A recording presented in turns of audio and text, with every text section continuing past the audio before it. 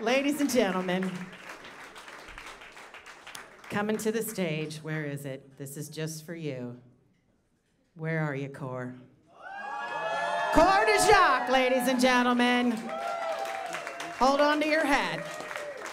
Where are you, good sir? Why are you not clapping? He's not here yet. There he is. I so wish I could do that right now. Whew. Okay, so, right. I've hitchhiked all over a lot of this country, mostly East Coast side, and it's mostly been good experiences. Those don't make very good stories.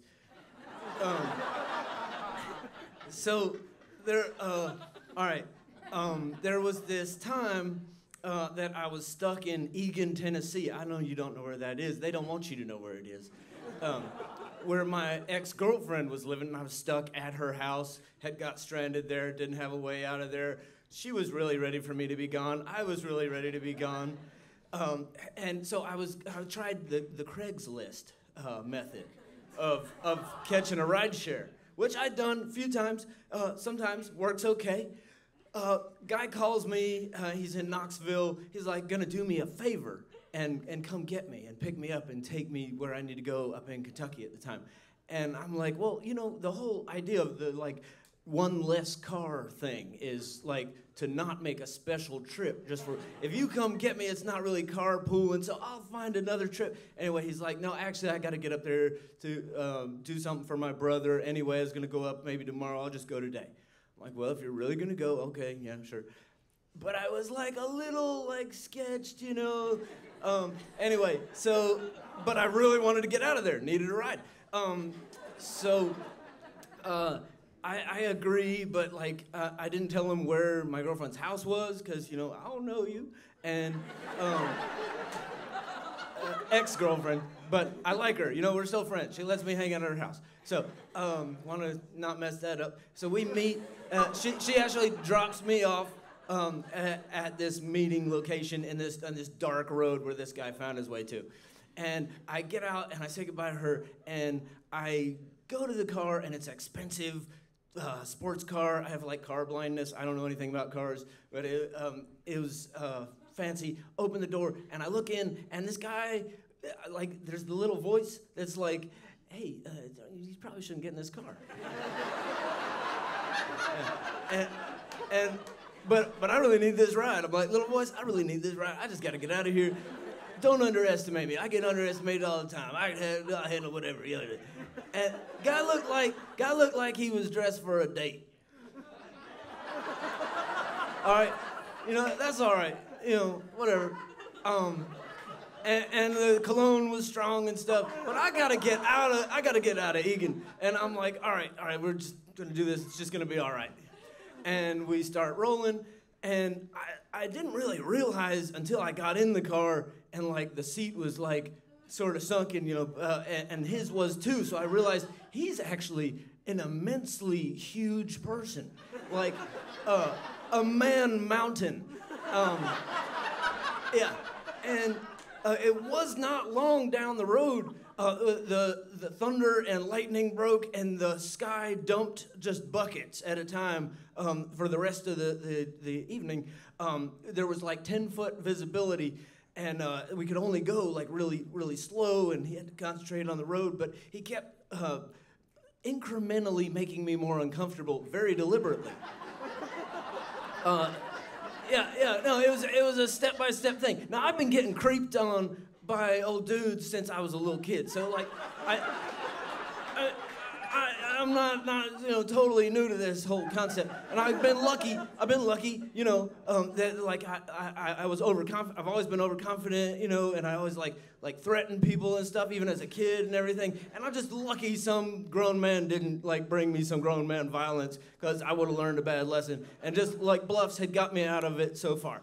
But this guy was telling me his ex-military stories, and then his like mercenary stories, Blackwater stuff, and then we both found out that we both used to drive cabs. And he told me this story about like this guy that ran from him in a rainstorm and how he caught him and sat on him in the puddle.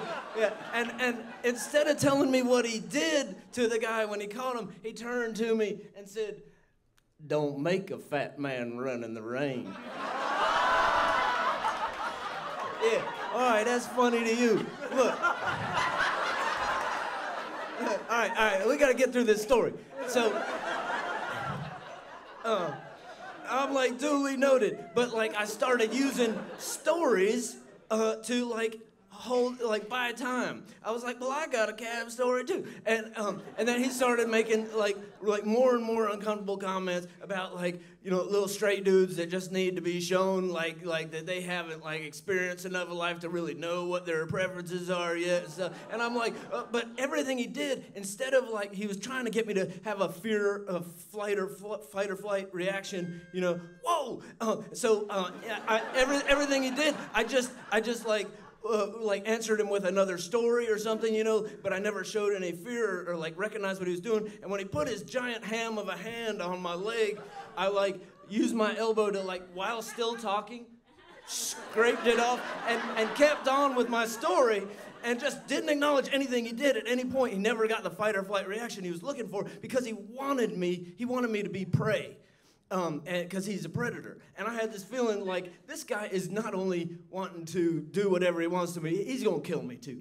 And I was pretty sure that he'd done that before and would plan to do it again. And it got really, really more intense as the night went. But I gotta cut this short. We got to Berea where I was going, and I was like, all right, this neighborhood up here is where I'm gonna be getting out, and if you just let me off up here is really cool. And he was like, yeah, I might have to rape you for that.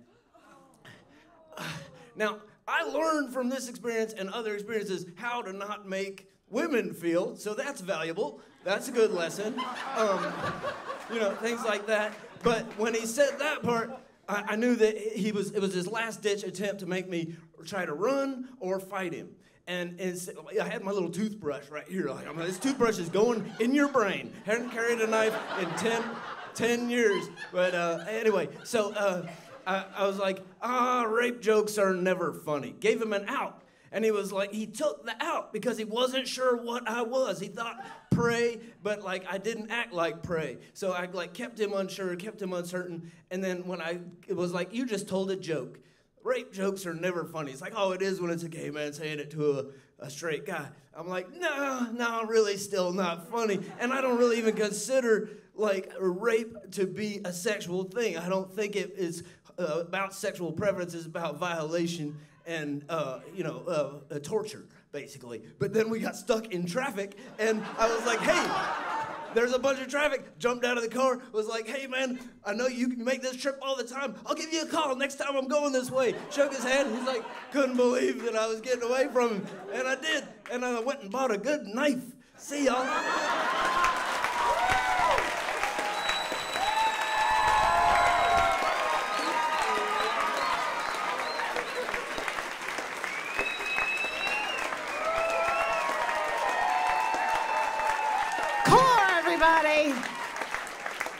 Yeah, he doesn't. I don't think in storytelling circles he can just drop his last name. Well, he's like Cher now. I mean, cause wow, right? I just get so excited, like I don't know, like pecan pie excited every time I see. And let me tell you, that's something. Every time I see that Corr's gonna come to the stage, I really, really do. I'm sorry, I'm still processing that one a little bit, right? Because we were like, yeah, right?